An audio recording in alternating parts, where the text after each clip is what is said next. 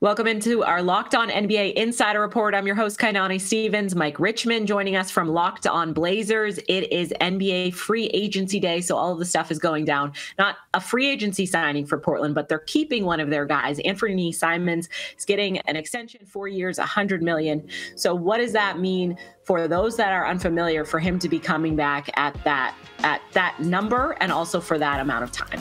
Hard to look at this number and not think that Jalen Brunson got Anfernee Simons a raise. The reported numbers and the sort of the speculated numbers for a long time were about $20 million average annual value for Anfernee Simons, and then this week we heard Jalen Brunson signing for north of $100 million, $105, $110 million, depending on where it comes in at.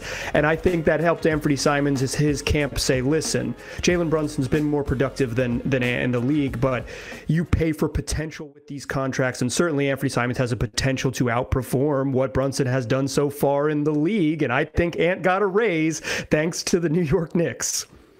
The Knicks always helping out. They're so helpful that way. Obviously, it's a little bit positional as well, because when you have someone that's good and in your system is playing well, you want to, pay that off and hope for the best. But how have you seen him progress over the last couple of years, and what can we expect from him going forward?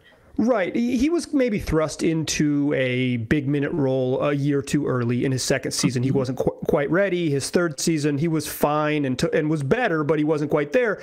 And then this season, he started from being a pretty good contributor, and then when everyone got hurt and the final 32 games of Anfernee Simons' season, he averaged close to all-star level numbers, north of 27 points on above league average shooting. He shot over 40% from three on almost 9 attempts per game. Like, the dude is really special on offense, and I think there's maybe some concerns about his overall fit on a team led by Damian Lillard, but Portland is not in a position where they could let him leave. He's too talented to let him leave, and so they paid to keep him around for a long time, which was always the plan, quite frankly.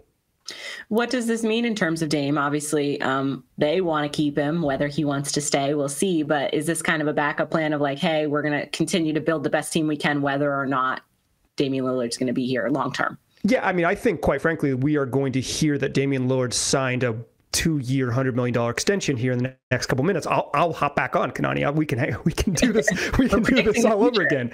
We can make another one of these. So, I think they are going to lock into this group. I think we're going to hear Jusuf Nurkic re-signed here shortly too. As of this recording, we haven't heard that. So, I think Ant is not necessarily Dame insurance, but they want to be good. They want to be as good as they possibly can. And so keeping the best, most talented young players you have is just sort of part of what they had to do.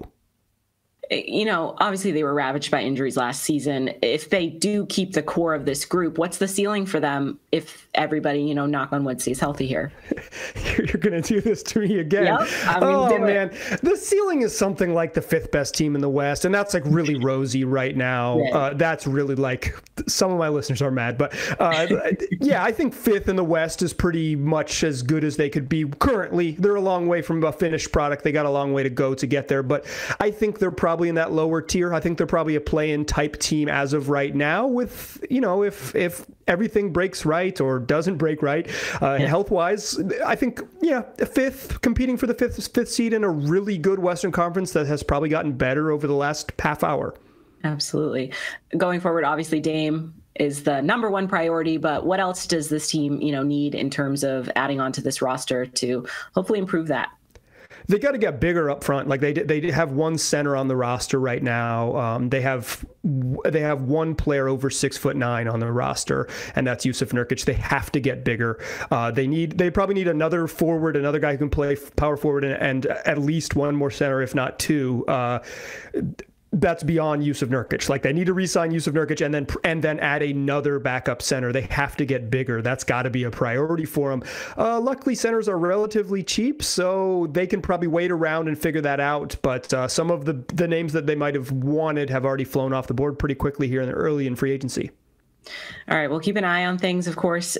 Could be back in mere moments, Mike. I don't know when we'll talk to you next. For everyone else, check in Locked On Blazers, of course, wherever you get your podcast. Check out YouTube as well.